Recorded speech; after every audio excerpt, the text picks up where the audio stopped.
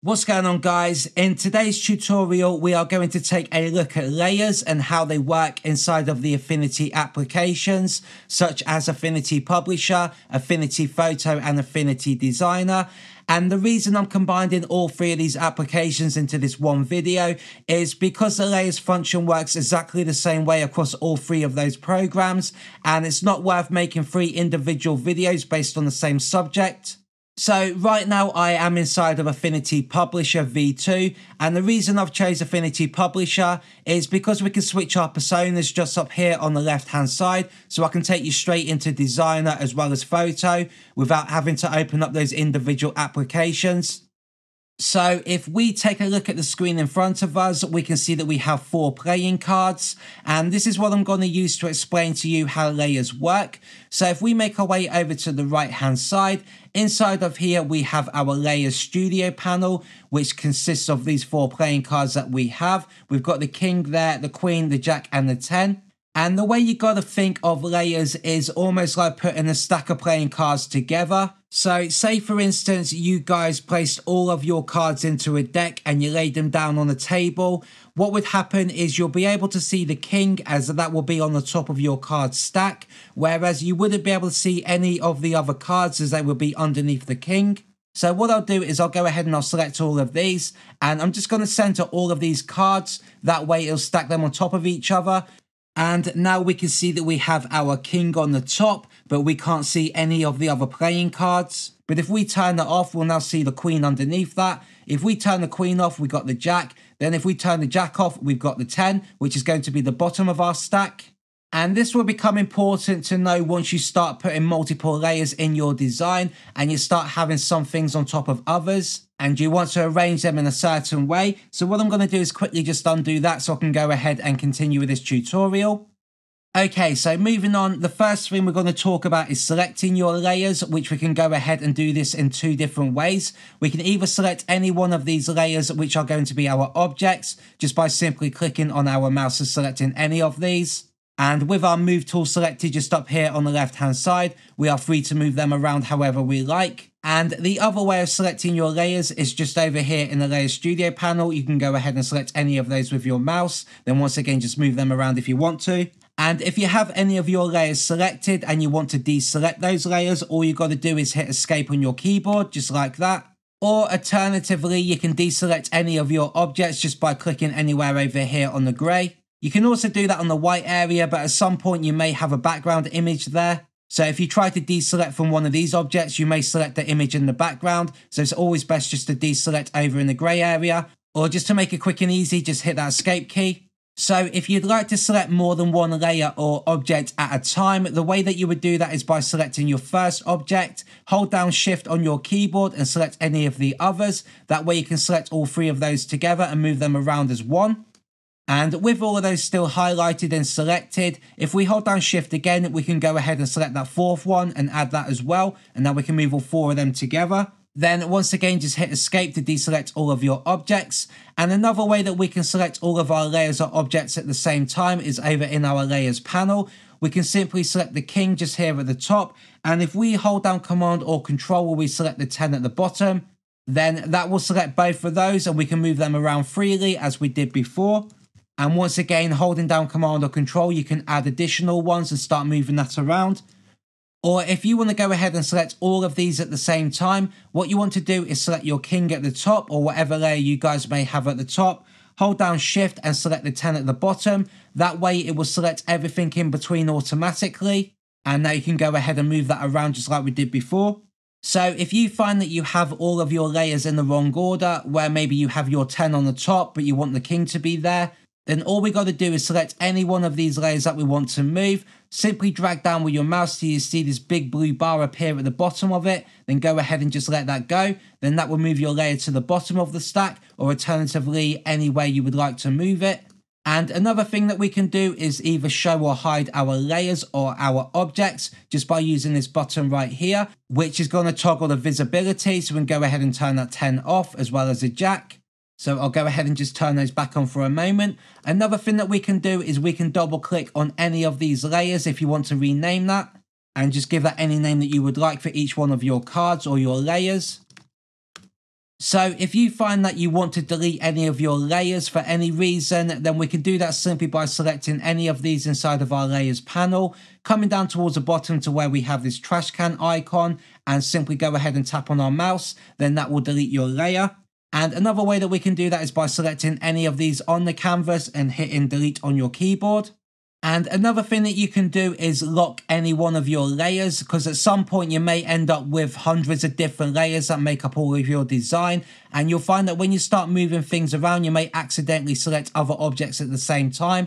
So it's always good to lock any layers that you don't want to disturb. So if we go ahead and select one of our layers over inside of our layers panel that we want to lock, we'll go ahead and we'll just choose this 10 right here. Just up here, we have this padlock icon. If we go ahead and we select that, that's going to lock that layer, as you can see with that little padlock icon right there. Then if I go ahead and drag my mouse over all of these, it's going to select the first 3 right here, the Queen, King, and Jack, but it won't select the 10 as that layer is now locked. So we can go ahead and move these around without disturbing that one. And if you want to go ahead and unlock that, then all we've got to do is turn that padlock back off inside of our layers panel. And now we can select all 4 of these once again and move them around. And another thing that you can do is once you start creating your designs, you're going to end up with multiple different layers that may be part of individual design elements, such as maybe drawing a head where you're going to have your head shape, your eyes, your ears, your mouth, your nose, etc. And what you may want to do with all those individual parts that make up the head is group all of those together, just so you can move that as a whole. And the way that you go ahead and group all of these together is by selecting all 4 of these layers. Once again, we can do this one of 2 ways. We can either select all of these with the mouse at the same time, or we can go in and grab our top one, hold down shift on our keyboard, select the one at the bottom, then that will select the others in between. And now the way that we would group these together is one of 2 ways. We can either right click on our mouse and we can choose the option right here to group. Then that will group all of these together inside of this one folder. And I'll just undo that for a moment. Another way of grouping these together is with a keyboard shortcut, and that is going to be either using Command or Control and G. And now you can see we created this folder once again, which contains all of our individual cards or our layers or objects. And just like before, we can double tap on our group and you can rename that to be anything that you like. And the benefit of having all of these in the group is that we can go ahead with the group selected and move all of this as a whole. We can also resize this by grabbing the nose around any of these edges and just dragging it out. And that will resize all of these at the same time.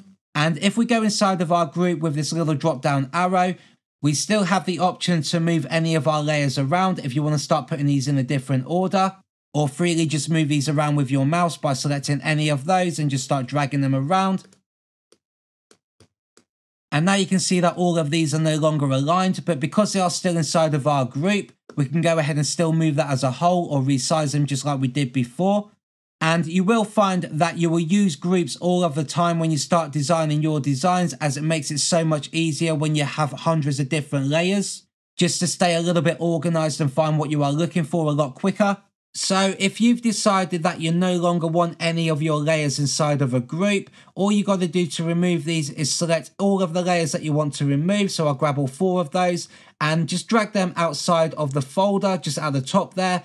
And now you can see that we no longer have those inside of a group, and we have the group folder right there that we can go ahead and delete. Alternatively, the other way of doing that is by simply right clicking on our mouse and selecting the option to ungroup. This way is going to be a little bit better because it automatically removes an empty folder for us which contained the group originally. And another thing that we can do is change the size of these icons inside of our layers panel, and we can do that by simply selecting this hamburger menu just up here on the right hand side, and you can see we have the option to choose small thumbnails or medium or large, so that is depending on how big you guys want that. And just like I said, this is the exact same process whether you are in Affinity Designer. We have all of the same options in terms of moving your layers around or selecting all of these and grouping them together with Command or Control G. And once again, I'll go ahead and open that in Affinity Photo. So although everything else is changing on the screen, we have different tools over here on the left hand side and inside of our context menu bar on the top here. And we have a few different options inside of our studio panels across Affinity Photo, Designer and Publisher. The one thing that does remain the same is going to be our layers.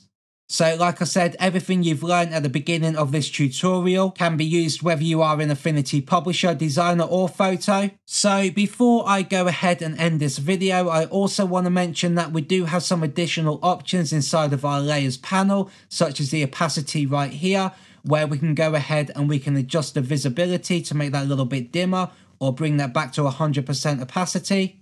And that's the same across any of your layers. We also have some blending modes inside of here, which is something that you would use when you come to create some projects. And we also have some options down here where we can create some masks as well as adjustments or effects or any kind of filters. And a couple of options over here as well where we can group our layers. If you want to go ahead and do it that way by selecting all of these once again, then we can go ahead and group it with that little folder down there. Then next to that, we can go ahead and create ourselves a pixel layer or go ahead and delete that. And all of these effects down here are going to be dependent on the kind of project that you are creating. But I have created multiple different projects inside of Affinity Publisher, Designer and Photo, where I've used and talked about all of these different settings. So go ahead and check out all of my other videos on my channel, as I do aim for every single one of my videos to be beginner friendly, and I do my best to talk you through every single process that I take. So that is it for today's video. I hope you liked it and you found it useful and you've learned something new, and I will see you in the next one.